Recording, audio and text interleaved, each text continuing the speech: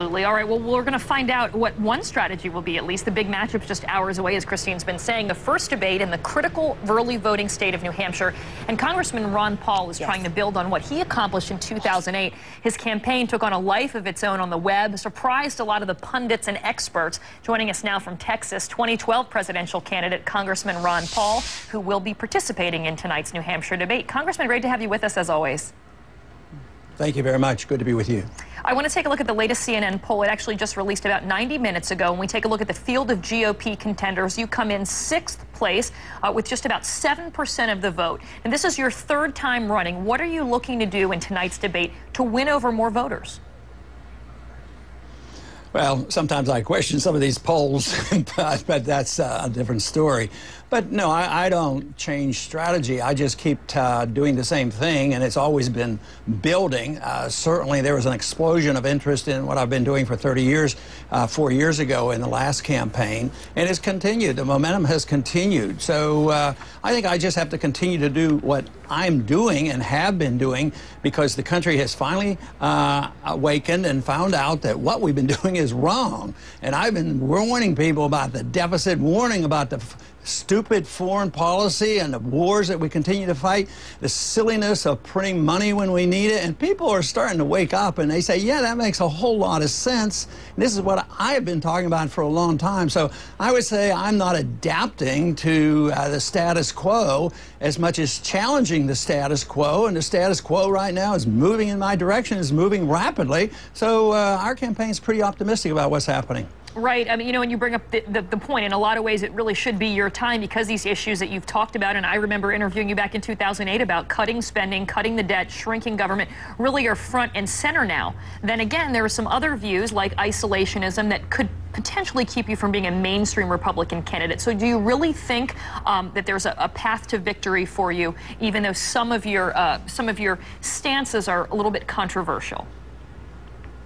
Well, they certainly are trying to be made controversial by the media, who always wants to use the word isolationism, because that is not what I'm talking about. If anybody studied what I'm doing will know that you can't use that word. I talk about non-intervention. I'm a free trader. I don't want closed borders.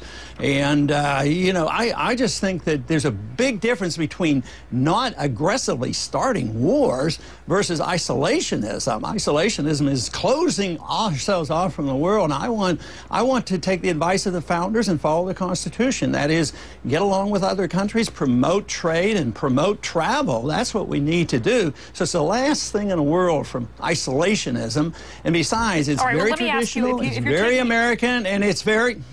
No, I was just saying, if you're taking issue with the term, let's lose the term. Let's just talk a little bit about some of the positions that you've talked about. A pullout from Afghanistan at a faster pace, Iraq. What about Libya, Yemen, some of these other countries where we are now involved in, whether it's a major show of ground troops? No, but at least some sort of military intervention, be it drones or special operations forces. What would be your stances on some of those? Well, what it's been for a long time, just come home and quit that. And the majority of American people are saying that. They're sick and tired of a 10-year war. And now that bin Laden's killed, especially now, just come home. I mean, the foolishness of going into Iraq and now under UN orders and no permission from the Congress, going into Libya, starting another battle in Yemen, in Somalia, Pakistan, Iraq, Afghanistan. We can't afford it. I mean, the people know it. They're sick and tired of it. So I don't think this is strange at all. I think I am mainstream America right now on this foreign policy. You also said that there's no authority in the Constitution for FEMA. So after some of the disasters that we've seen this year, I mean, technically, the government wouldn't be there to help people in their neediest hour. Yeah, well, they don't do a very good job. FEMA has a bad reputation. I live on the coast, and I've taken a very strong stand against the problems that FEMA causes. And believe me, we got tons of calls when the hurricanes hit because FEMA gets in the way and they take over. They're very costly. FEMA and that whole concept of insuring people with other taxpayers' money to go and deliberately build in dangerous places. I mean, it is so anti-economic to encourage people to do the things that the marketplace wouldn't allow them to do. But just think of the recovery effort with the major hurricanes in the last several years. It doesn't have a very good record, and no, it isn't in the Constitution. When did we get into the insurance business? I mean, it's not there. How do you, and since they do such a lousy job, and FEMA, let me finish. And FEMA is also about $18 billion in debt, so it's not a very successful organization. Taking the challenges perhaps of the organization itself aside, could you see yourself as President Ron Paul standing there saying, I'm so sorry that your entire town of, let's say, Joplin, Missouri is wiped away, but the federal government really can't do anything for you? Well, I think following the law, and I think that's a little bit presumptuous on forming a question like that.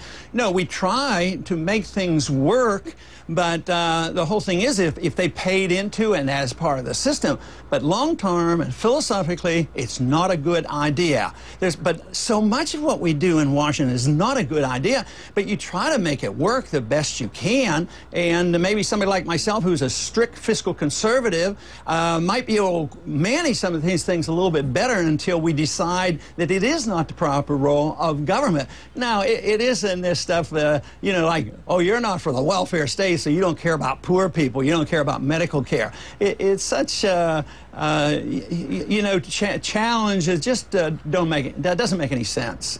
All right, well, I know you're gearing up for the debate tonight. It was great to get some of your thoughts this morning. Congressman Ron Paul, 2012 presidential candidate from Clute, Texas this morning. We'll be watching you tonight, so thanks so much for joining us. Okay.